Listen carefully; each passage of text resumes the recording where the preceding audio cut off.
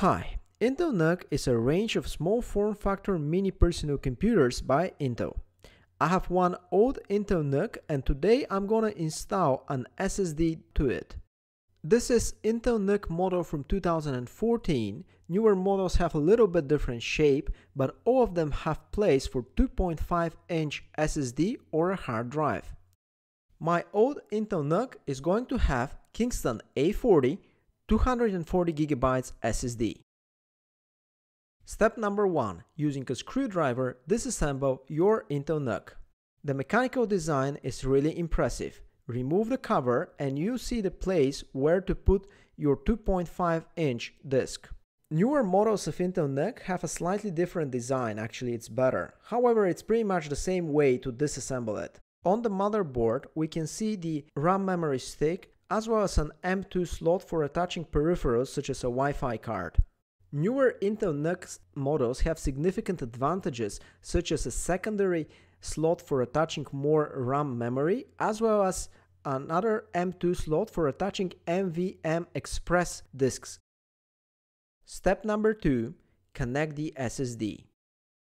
You need again the screwdriver. Gently attach the SSD to the dedicated SATA connector. Ensure you have properly and steadily connected it. Step number 3. Close the cover of your Intel NUC and assemble it back. Attach peripheral devices such as a USB mouse, USB keyboard, HDMI monitor, and appropriate power supply. This Intel NUC requires 12-volt power supply, which is included in the kit with which it comes. The last step is to turn on the Intel NUC and to verify that the new SSD has been successfully recognized. As soon as the mini PC turns on, hit F2 to enter BIOS. Go to Devices and Peripherals. In the SATA tab, you should see your brand new SSD. In my case, it's Kingston A400 240GB, exactly the model that I've installed, so everything is fine.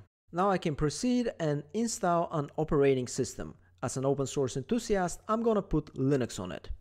One more thing, it is recommended to update the BIOS of your Intel NUC. I have another video that I've just published how to do it. Thank you for watching. If you think this video is useful, please hit the like button, subscribe to my YouTube channel and stay tuned for new exciting videos.